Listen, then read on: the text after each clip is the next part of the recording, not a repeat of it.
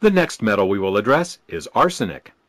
Arsenic is found in cigarette smoke, laundry detergents, beer, seafood, colored chalk, wallpaper, wine, and drinking water. Thus, we are exposed to this poison in the first and second-hand smoke we inhale, the beverages we drink, and even the clothes we wear. It accumulates in the kidneys, liver, and lungs, and it causes headaches, mental confusion, and fatigue. Let's talk about cadmium. Cadmium is found in soft drinks, cigarette smoke, water softeners, rubber, motor oil, pesticides, fungicides, carpets, rust proofing, silver polish, and plastics.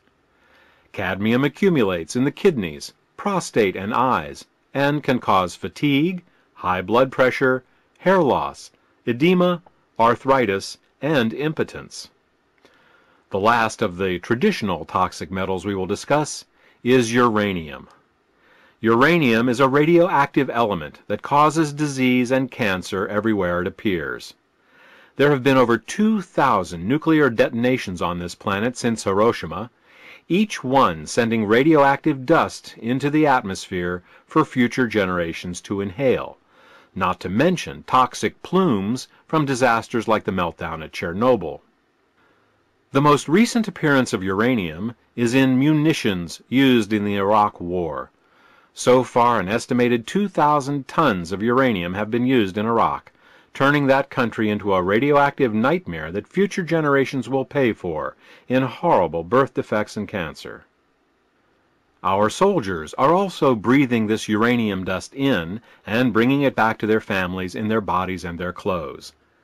The increased number of birth defects found in the children of Iraq War veterans is frightening. You don't have to be in Iraq, however, to be exposed to the effects of this uranium dust. After all, the world shares just one atmosphere. Given time, the uranium that is used in Iraq travels as a toxic dust around the world and ends up in our own lungs. The fact of the matter is, no matter where we live and what we do, if we eat food, drink water, and breathe air, we are being exposed to toxic metals every day.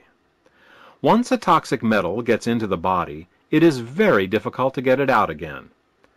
This is because these toxic metals aren't just floating around in the bloodstream or sitting in the fatty tissues.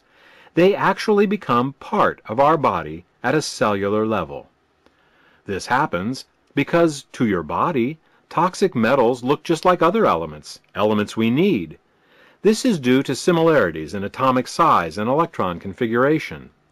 Thus, rather than recognizing a toxic metal as a poison and getting rid of it, the body instead tries to use it like a nutritional element, and this is where the problems start. Take mercury, for example. To the body, mercury looks just like the nutritional mineral selenium. Since most people are chronically deficient in selenium, when a molecule of mercury floats by in the bloodstream, the body thinks, "Oh good, some selenium, I need that," and it gobbles it right up. Of course, mercury may look like selenium, but it doesn't act like selenium. In fact, in many ways, it is the exact opposite of selenium. Once the mercury is incorporated into the body, it is free to exert its toxic influence 24 hours a day, generating free radicals, melting nerves, and suppressing immune function. In this same manner, lead is mistaken for calcium, cadmium is mistaken for zinc, and aluminum, nickel, and uranium are mistaken for magnesium. It is this insidious ability of toxic metals to trick your body into incorporating them into your tissues that makes them so difficult to get rid of. All right, we've covered the traditional toxic metals. Now